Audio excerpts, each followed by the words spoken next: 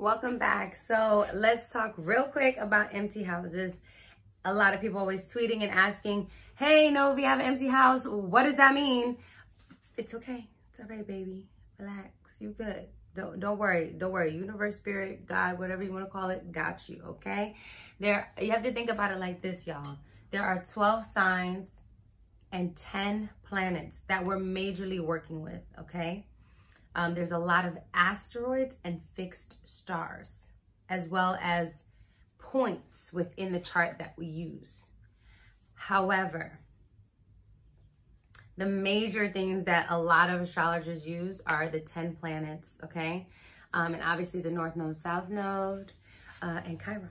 So don't worry, y'all, about that. So how do we figure this out? So your natal chart is a circle. It's a pizza pie. And this pizza pie has 12 slices. All of these 12 slices are a part of the puzzle, a part of the story of you, a part of an area of life for you, okay? On the outside is the crust. The crust indicates the main energy instructor of that area of your life. For instance, say you have Cancer on the 3rd house, but you don't have any planets. Okay, that's fine. So which element are we dealing with first? This is why I always tell you guys, look at your elements, look at your elements, look at your elements.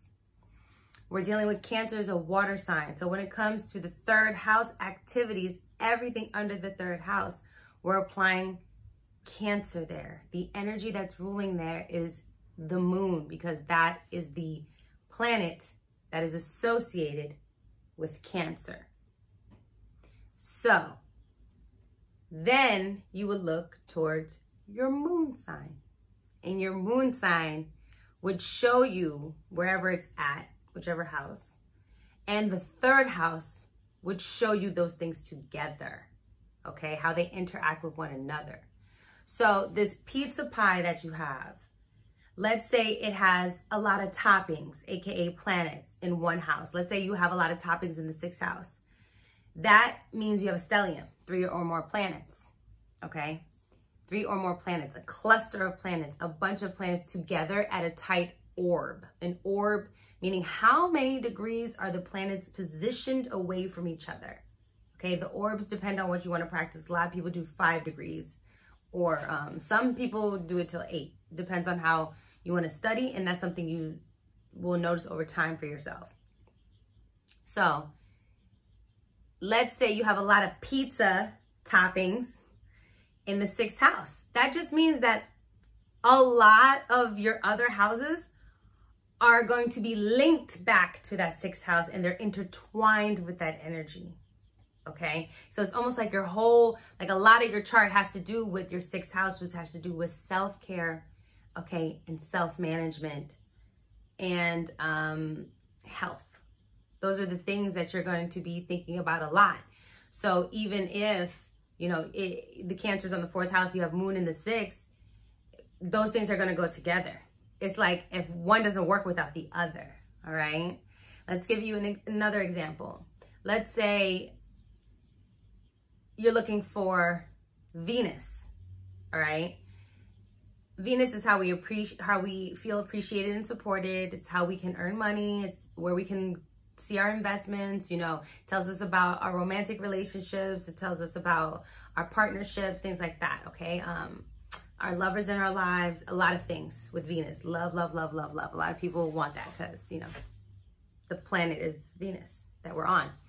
So say you have Venus in the 2nd house, which is a good placement. And you're looking, you know, you have Venus in the 2nd house, but you have nothing in Taurus or Libra. Well, you need to look for Taurus, you know, and Libra, and see where that is, because Venus rules both of those signs in different ways, aka the modalities. So this is why when you think about it, okay, you have to know your signs and your planets, and then you'll be able to match them up together. As I said, 12 planets, 10 signs. That means there's a couple of planets that share the same signs. They have the same signs, they just approach them in different ways. For instance, Mars is shared with Aries and Scorpio. And although they're both different because Aries is a fire sign and Scorpio is a water sign, they are still Martian by nature, meaning I'm gonna get what the fuck I want, period. Okay, they just do it in different ways. Aries will be more upfront and direct, and Scorpio will be more stealth about it. So that's the difference between that. So don't worry about your empty houses. It means nothing. And this is where synastry comes in. Synastry is how me and you vibe off each other, our energy. So even though you might not have nothing in the 4th house, my moon might fall in your 4th house.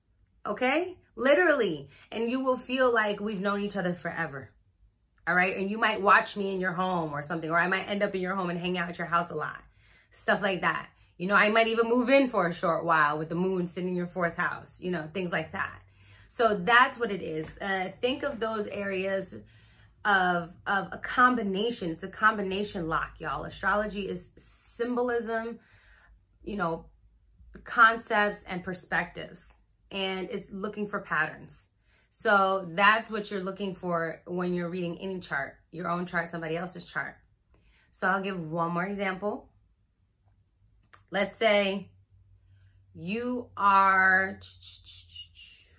What am I going to do? Let's do Mars.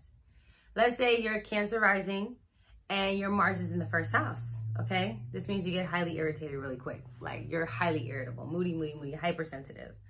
How can you mitigate that energy? Well, you need to look to your Aries energy, and you need to look to your Aries house and your Scorpio house, because they both require Mars's attention. Those are the houses that you can do those activities in, and you will even out energetically, and then you'll feel better. So with that being said, of Cancer rising, okay, this could be Aries in your 10th house. So that means if you're putting effort and you're staying motivated and you're driven towards your career, right? And Scorpio's in your 5th house, most likely. Aries. Ooh. Yeah, I think so. I think I said it right? You guys will correct me.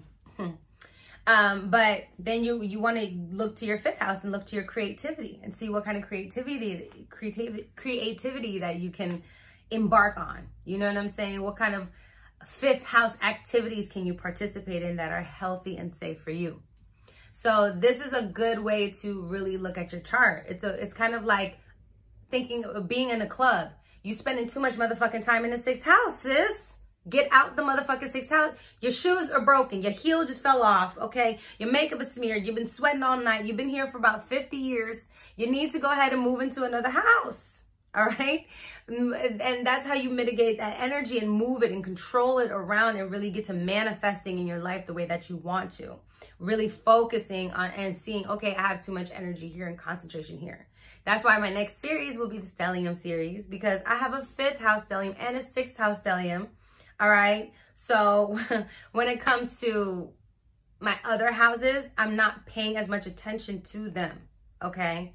I have planets in my 12th house. That's why I'm really into this kind of astrology stuff, you know, and communicating with you guys. But when it comes to like my other houses, I have to make sure that I'm actually leaving the 5th house and the 6th house and taking and tending care of my 7th house, my partnerships, my friends. You know, making sure they're good. Making sure I'm, you know, learning in the 9th house and traveling and meeting people from different cultures, because I need to make sure I'm doing that. I need to be in the 3rd house communicating and just having fun communicating, okay? And listening to things that uplift me, make me feel good. So you have to like move the energies around the houses. So you're not spending too much time. It's like being at the gym 24 hours and you never get a rest. You're never taking a bathroom break. And that's where the